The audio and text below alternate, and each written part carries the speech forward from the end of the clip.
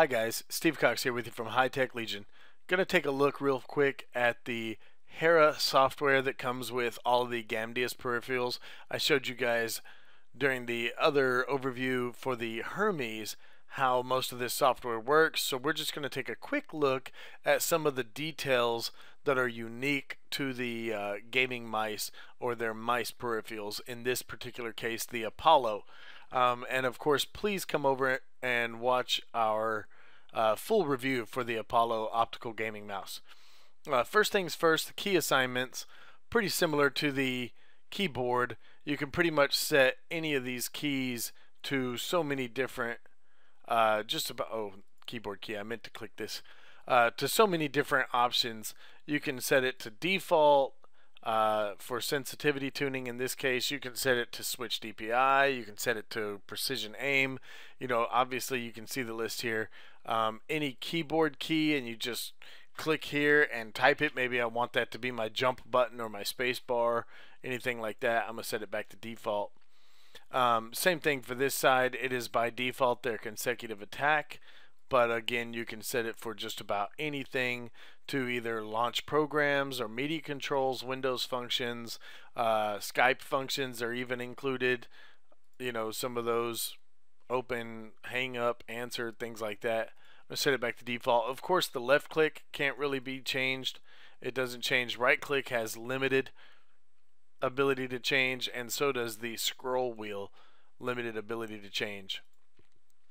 Moving on to macro management, that is exactly the same as the keyboard. You can create a macro and you can set it once again to any of those keys. Mouse control is going to be something unique. Of course, we can change DPI level, polling rate, the cursor speed, vertical scroll speed, and the double click speed, and it even has a little test area here, and you can change acceleration and things like that. So that's all pretty nifty, especially the DPI. I think is the thing most people use. Probably going to get quite a bit of use out of the double click speed.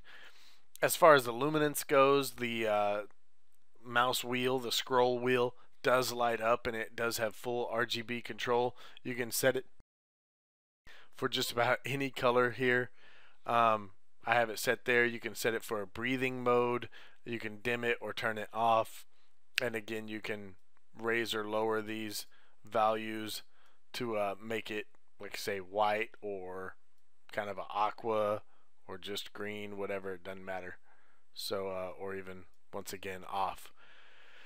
Assigning sounds and timers, again, I showed that the HERA software has little alarms and little timers and everything built into it for kind of professional gaming, setting up, being able to watch cooldowns and things like that, having a little timer go on in the corner of your screen, and you can set that all up here.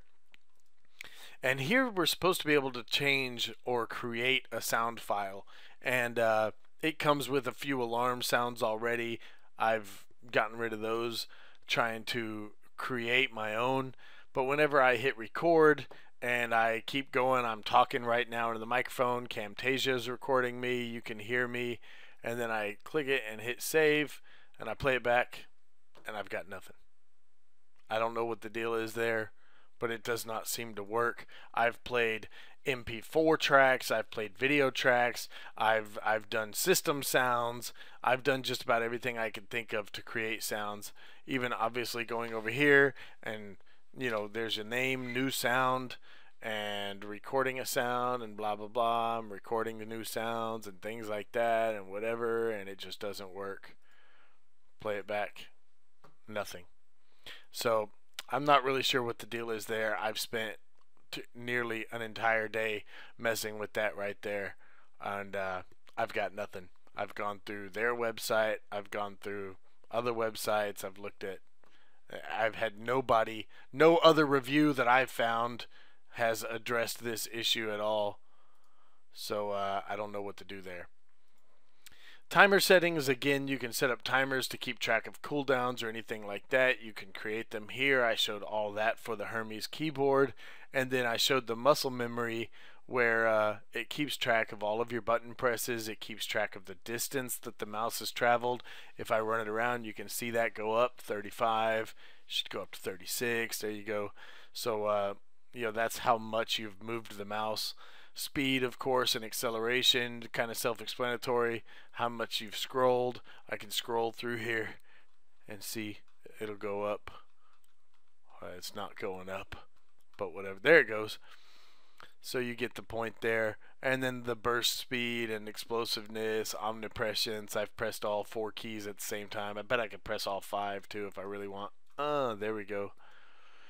So it keeps track of that, and that's actually really neat. And then, of course, you can just go to their update and support. So that is a quick look at some of the changes that can be made to the GAMDIAS Apollo optical gaming mouse.